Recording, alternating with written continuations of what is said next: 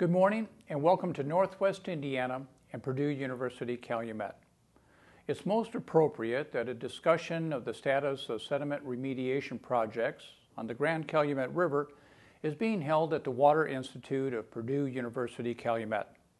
The Institute conducts research and offers educational programs in water resources and assists local, regional, and state agencies as well as the private sector. It does exceptional work on resolving issues such as water efficiency, water quality, and water security. I additionally want to thank Scott Ireland for leading today's discussion. Too often, the Environmental Protection Agency has been cast as a job killer. Their work, in conjunction with the work of so many others, including those in this room, gives lie to that statement. The EPA has improved the health and safety of our affected communities and laid the foundation for new investment and new good-paying jobs.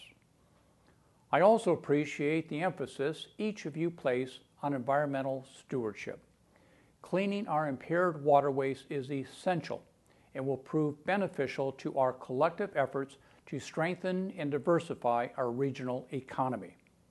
I share your values and concerns and would suggest restoring the Grand Calumet River is one of the most important initiatives currently undertaken that can advance our common goals.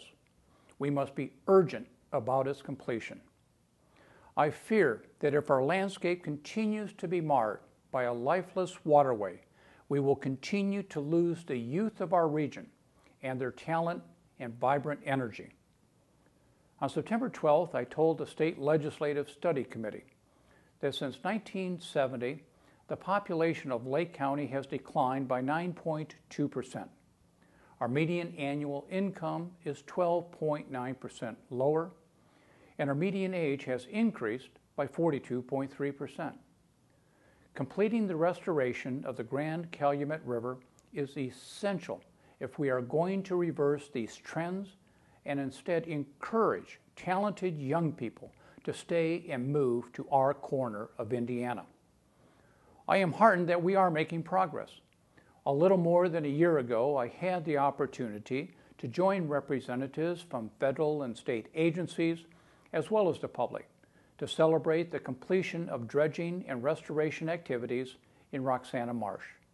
To see lifeless areas previously spoiled by a century of industrial activity receive the attention and investment they sorely deserve was inspiring. Where once there was no life, today wildlife is migrating back, and the quality of life for the residents living in this area has been improved. This and much other good work has been done, but we must now be insistent and diligent in completing the task at hand. That is why you have my sincere gratitude for your attendance today and for bringing your unique talents to bear to complete this job. I urge you to take the knowledge you gained today and aggressively apply it to our remaining problems so that the entire river can be restored to life and the region renewed. Good luck, and please let me know how I can help.